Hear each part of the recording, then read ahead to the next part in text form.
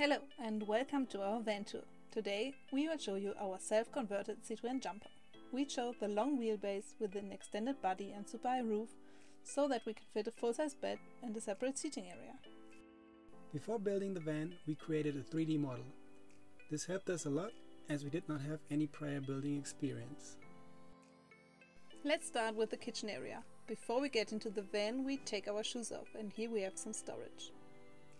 Underneath we have a slide-out fridge that can be accessed from the inside and the outside.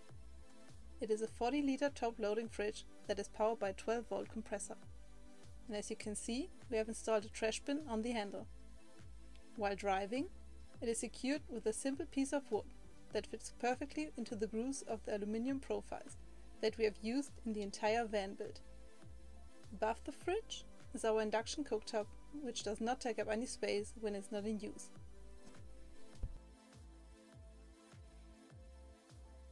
We have added a cutting board and a drainer to our full-size sink. This way we make most of the countertop space. The faucet also doubles as our shower head. The shower itself is made of a stainless steel tub that is only waist high. We store our dirty laundry here when we don't shower. We made a magnetized curtain that attaches to the tub and the wood ceiling with magnets on the other side.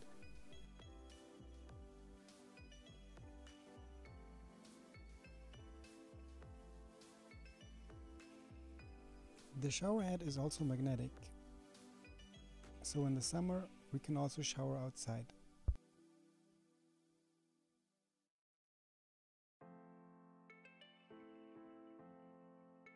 We have additional countertop space when the shower is not in use, and a small cupboard in the wall has space for our soap and some cooking oils. In the kitchen front we have installed an AC outlet for normal kitchen appliances. We have also added a 12-volt DC outlet. The control panel to our diesel heater, which gives us warm air and warm water, is also here. In the summer we can also heat up water by electricity only. The hot air outlet is located at the bottom.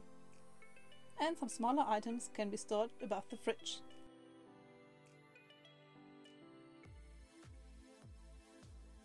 To store food and goodies, we installed hanging cabinets in the front of the van. This is also where we put our control panel.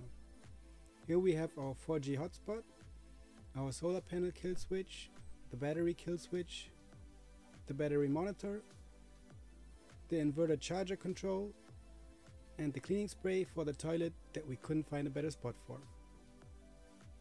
We decided on sliding doors because they are easy to install. They are lightweight and cheaper than hinged doors, and they don't get in your way. Above the kitchen, we also installed some sliding door cabinets.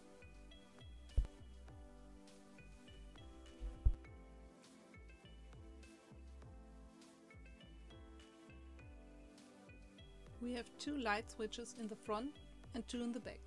They control 4 LED spots above the table and 4 LED spots above the bed.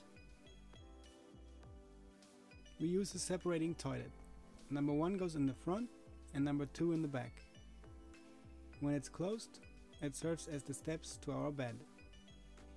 Above it, we have drawers for cutlery and kitchen paper and so on. Veggies and plates go on the right.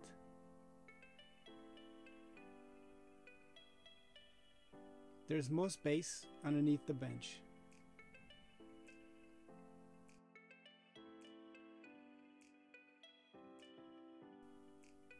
Above the drawers we charge our electronics. This is also where we place our laptops when we want to watch a movie. Our table is fixed in place, but it can be moved around in all directions, so it's not in our way.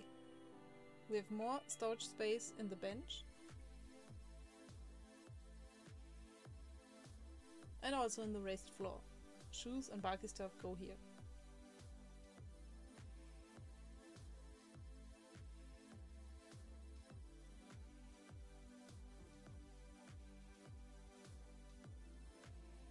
We also added 2 cup holders between the bench and the front.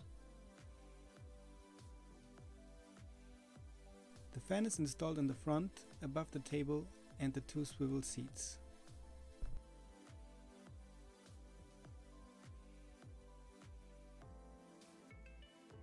We left the storage above the cockpit untouched, but we added a curtain that gives us some thermal and visual protection. It is made of two fabrics and it attaches to the B-pillar with magnets.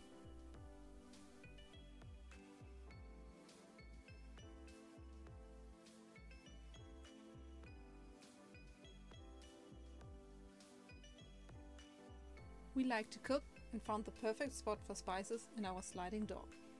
For the window, we created a cover that also attaches with magnets and can be folded away.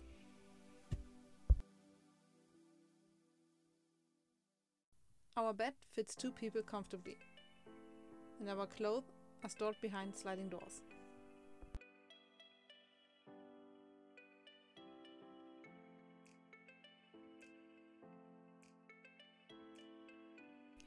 We kept the outside pretty minimal without any outlets.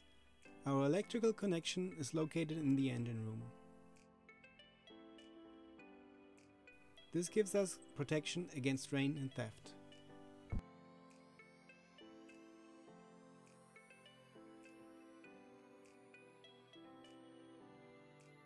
Under the bed we have a slide-out drawer. We use standard size boxes that can be accessed individually.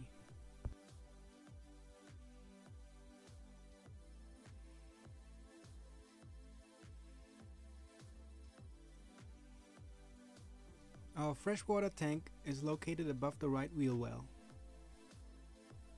The freshwater inlet is also located on the inside.